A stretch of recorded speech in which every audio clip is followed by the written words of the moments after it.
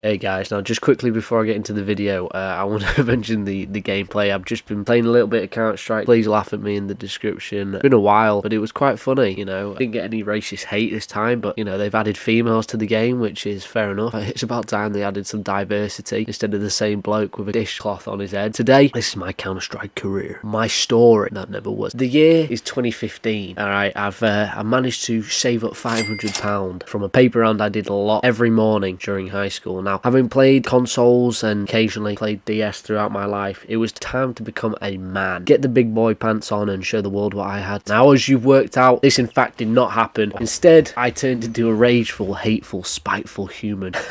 All due to Counter-Strike. It really brought the worst out in me. Now, from people shouting and calling me the N-bomb, even though I'm a crispy white leprechaun, they still thought it was necessary to call me it. But I suppose a positive is I actually did learn a different language, being sworn at so many times by angry Russians like Korva, Sukablet, Idin Ahoy, Babushka. 5 years later, and that's still imprinted on my brain. There were also annoying little 5-year-old brats playing Counter-Strike because they saw FaZe play it for 2 weeks, decided to get on the trend. Do you remember that moment? Look, Counter-Strike taught me actually how to play as a team, communicate with people, and most importantly, that winning feeling, what it was like to win a competitive game, that feeling of a tight game, whether in Silver, Master Guardian, or Global Elite, which I never was. It was really fun. Now, in order to make this make sense, I have to take you back, my friends. I bought my PC off Amazon for some reason. I bought 3 games with Steam vouchers I got for my birthday from my sister and brother or something like that. Skyrim was #1, and I downloaded as many mods as I possibly could, and then got confused why it wouldn't load and wouldn't work. Yeah, it was a bit annoying when that happened, and you had to fanny around with it and change all the mods that you had to see what the problem was. #2 was Dishonored. I absolutely love them games. I think they're probably one of my favourites. They're so much fun. I'm patiently waiting here, like your grandma waiting for a bus for the next new game. The main reason I got my PC though, Counter-Strike Global Offensive, a game I watched so much and had legends about, seen legends, a game where true gamers would show their skill, write their name in the history book. I had enough of placing the blocks and getting bombed by green terrorists and jetpacking around the map in Call of Duty. My portfolio was expanding. I was growing, maturing. I bought all the Razer stuff my mum and dad would get me for Christmas and birthday, and the HyperX 2 clouds, or HyperX Cloud 2s, I can't remember. Now, just on them actually, I still have them. I'm using them right now. They're an incredible headset. You know, the headrest might be eroding and leaving black shit on my head and everywhere. They still sound as sweet as Adele when she's rolling in the deep. Hello, baby. Having set up my computer, the only thing that was left, connecting to the Wi-Fi. The simplest of tasks was the only thing holding me back from my stardom. Nah, that is an incorrect statement. So it turns out I actually didn't understand computers because for some reason I bought a PC that didn't have a Wi-Fi connector installed. Now, I'm just going to repeat that. My PC did not have a Wi-Fi connector. 14-year-old me, excited for his computer, can't wait to play it, gets it already, can't connect to the bloody Wi-Fi. What the hell? I'm convinced to this day they do it on purpose just to prank people like me and just so they can get a laugh. So having a slightly larger than human brain, I went to PC World and bought one of them Wi-Fi booster things. Actually worked most of the time, or well, some of the time. So I either had incredible ping at 25 or something along 325. There was no in between. It was terrible. I can't explain to you the amount of times I was winning, AWPing these noobs left, right, centre, pa, pa, pa. Whilst we were winning, my Wi-Fi would say, yes mate, not today, good night, and bosh. 300 ping, unplayable. I get kicked for inactivity or disconnected. Now, this next part is a game I like to call Try Not to Get the Ban. This involved me sprinting down the stairs, turning the Wi-Fi off, waiting 1 minute approximately, turning it back on, sprinting up, jumping up all the steps, climbing, turning my PC back on in order to connect to the Wi-Fi. Now, for some bloody reason, if I connected to the Wi-Fi and the PC was on, it wouldn't connect. To switch it off, turn it on, don't do this anymore. So it wasn't a beast, my computer. It did what it needed to back in the day. It didn't turn on in 5 nanoseconds. It took a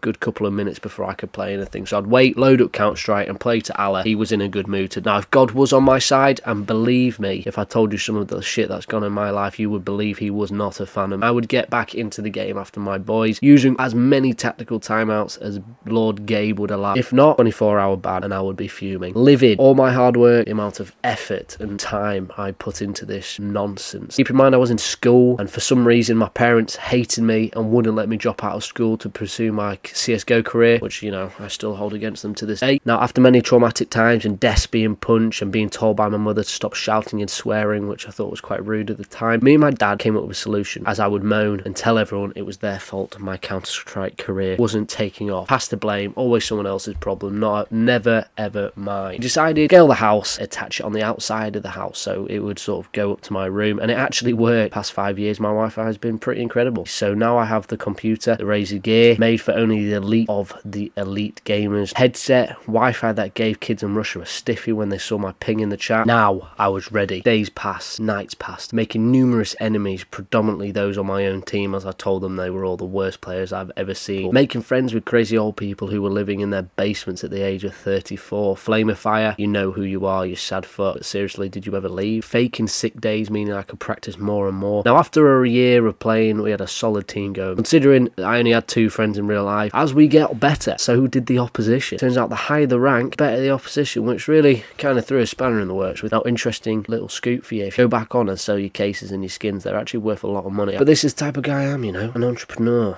Are you of similar mind? Want to know how I made all this money just selling cases? Well, buy my guide down below. You will be fucking rich. This is what I've been building to. By this point, I have to admit, our lives had moved on slightly. Girlfriends are introduced, I know, which is weird. Even gamers can get girlfriends. Start to realise it is actually okay outside. Don't turn to ash by spending time in the sun. We didn't spend as much time on our computers. My career, my dream had halted before it even started. Due to growing up and finding the vajayjay. Now doubt enters the mind. Why am I not a pro yet? Put so many hours in, so many days, so much sweat, blood and tears, so many tellings off of swearing, so much time spent banned. And well, what did I have to show for it? I was like Bruce Wayne up in the mountains, building my mind, my body. I was close, I knew it. All my guns were bright and colourful and expensive. I was basically a professional like you see on screens. The only thing I was missing was a knife. That's it, I thought. I knew what I was missing. It was nothing to do with my skill, ability. I'm an elite gamer, but the reason was I haven't got a knife. I looked around and realised they were too rich. I couldn't afford one. Poor ass was broke. Tried to scam some poor 12-year-olds into giving me theirs. Of course, that didn't work. I asked my friend. Now, this was a different friend. Not really a friend. Someone, you know, you'd say hi to in the corridors, but you didn't really want to. So I thought I'd take advantage of him because he liked me. Can I borrow your knife, please? I just want to have one for it. Of course, he said fuck off. Called me the sleaziest gremlin I think he had ever met, and I still owed him a slice of pizza from school, which he reminds me about. I asked to rent it. He was not keen, as he thought I would never give it back, which was a true statement. I asked if I gave him maybe 10 quid. Just let me borrow it for a little bit. After using my business and negotiation tactics, I learned actually selling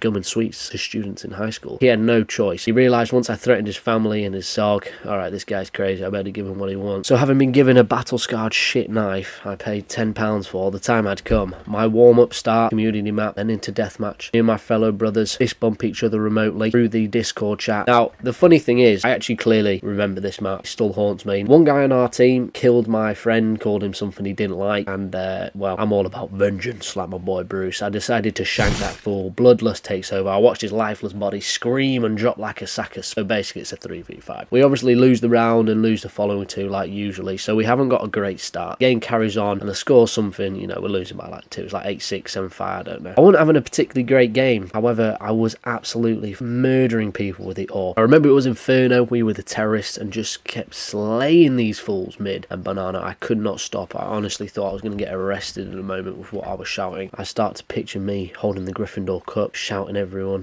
shouting my name, screaming it. Now the game at this point we were actually winning. We managed to defend CT really well, and I don't remember the score. It was something like 12-9 or, you know, we were comfortably winning. Well, comfortably, 2 or 3. So we knew we only had a couple rounds left, hopefully smelling that sweet, sweet promotion. Me and my boy left. We, they take over that site. We transition, obviously being very sneaky beaky. My knife is being flexed. My hyperbeat AWP is ready to experiment with analing some fools. We split up and we sneak. He manages to take someone out. I don't remember what it's called, but it's the house next to Inferno. They start shooting each other and I decide to push. They start shooting each other and I decide to push forward. My boy is in pit, which I had no idea about. So I turn right, I see someone and no scope. I'm over the moon. I'm like, oh my god, that was insane. Mom, get the camera. Mom! The jubilance, the excitement lasted mere milliseconds as soon my screen turned to black. Disconnected, and I'm sure you've worked out what happened. I killed my teammate and I got kicked due to damaging my own team. Being unable to control my emotions has led to the downfall of my CSGO career. If you can even call it a career. I was heartbroken. No way had I fucked it that badly. My life couldn't get much worse.